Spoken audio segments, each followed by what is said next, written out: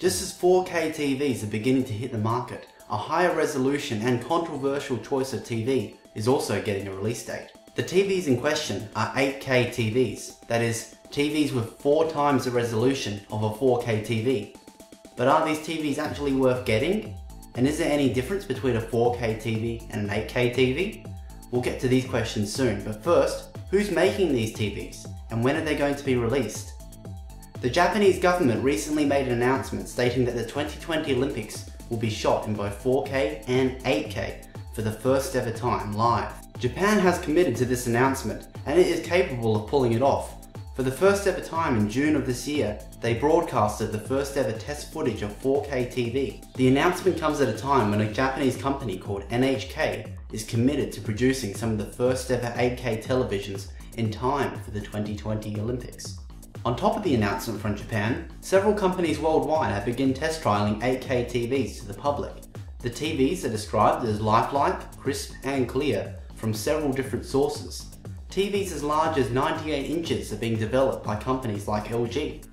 LG has stated that it would like to produce these TVs to the public and sell them once 4K TVs and OLED TVs go down in price and affordability.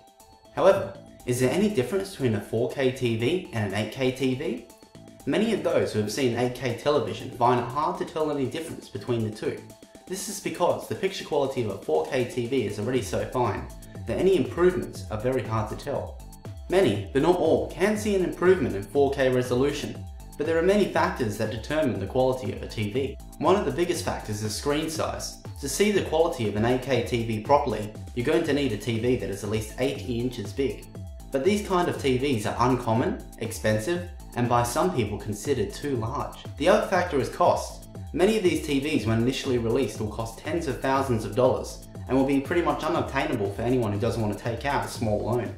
With that being said, the quality of an 8K television compared to a 4K television does become obvious if you are sitting far enough away and if the screen size is large enough. Buying a TV that's at least 100 inches would make the quality difference very noticeable between 8K and 4K. However, TVs of this size won't be common and affordable for at least another 10 years.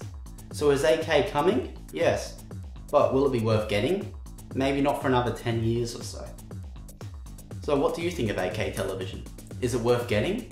And would you consider buying a TV? Leave a comment below with your thoughts.